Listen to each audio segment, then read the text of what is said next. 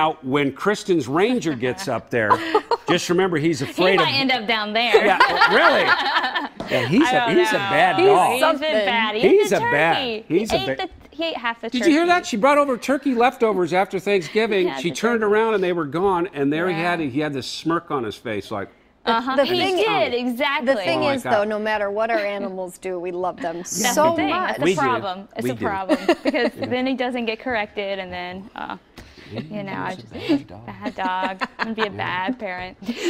Well, you're not a bad meteorologist. You've certainly kept us up on all the changes that are going on. And we have some changes to talk about right now. We got some showers moving on in. Take a look at Portland, and you can see some pretty moderate rainfall coming down just on the west side of the city, and that goes on up into Vancouver. In fact, it gets pretty heavy here right along the stretch of I-5 from between Portland and Vancouver, and then Battleground and down to Tiger too.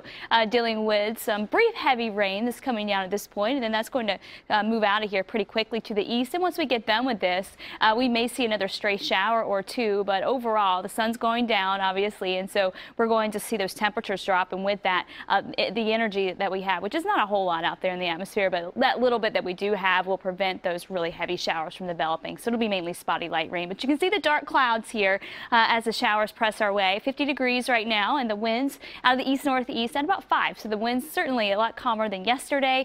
Temperature-wise, we'll be in the 40s as we head to the 7 p.m. hour, and then we'll stay that way. 9 p.m. mid-40s, and then by 11 p.m. starting to take that dip into the low 40s. And tonight will be cooler. Many areas across the metro area and up in northern portions of the Willamette Valley, I mean even in southern portions of the Willamette Valley, we'll be dipping down into the upper 30s tonight. So it will be quite a bit cooler tomorrow morning.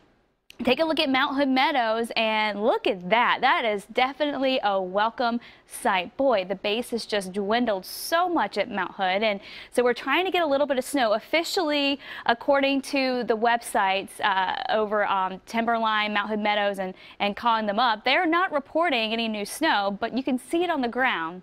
So it looks like we picked up at least a dusting or so. We may be able to add more to that total. So I couldn't update these numbers exactly yet just because I can't get the official numbers from them at this point. But they are getting some snow. Ski ball, a little iffy here. Still not quite cold enough at that level. But by tomorrow morning, we're going to see it drop to about 3,500 feet. So we could even get a little bit of snow there. We desperately need it. I mean, we're in the single digits when it comes to the base. And you just can't do anything with that at this point. Mount Bachelor, the base has dwindled here too, but not looking bad. 46 inches at mid base, and then it's around 26 inches at the bottom, and then we have 2 inches of new snow that was reported there. Take a look at the coast. Coast might be the place to go this weekend. It's going to be beautiful there. We'll see some sunshine tomorrow, maybe a few more high clouds on Sunday, but the winds will be nice and offshore, and that really just keeps things nice and clear out there by the coast for the most part. So a mix of sun and clouds Saturday. I think more sunshine than anything else, and then dealing with some clouds on Sunday with highs in the 50s there. Rain and cloud forecast. We have those showers that are rolling through right now.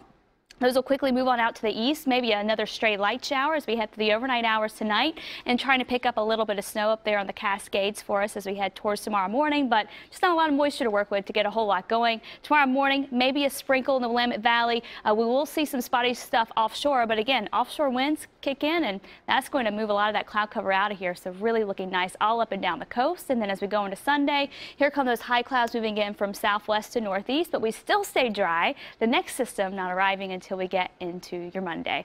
Temperature-wise out there, low 50s into the 30s east of the Cascades. A much cooler weekend for you ahead, and we'll be cooler here too across areas west of the Cascades. Coastal areas in the 50s, but low 50s and upper 40s through the valley, and central and eastern Oregon in the upper 30s there for highs for the gorge in the 40s, and we'll drop down below freezing over the next couple of nights over through Hood River, but we stay dry in the 7-day forecast here. You can see we cool off a little bit too. Dry through the weekend. Next week we'll have to deal with a few showers. Nothing major coming our way anytime soon, so I think we're done with the wacky weather for a while. We can kind of rest and enjoy, especially this weekend that's coming up. Well, thanks for getting us through all that high wind. Yeah. Thanks. Rough yesterday. Thanks, Kristen.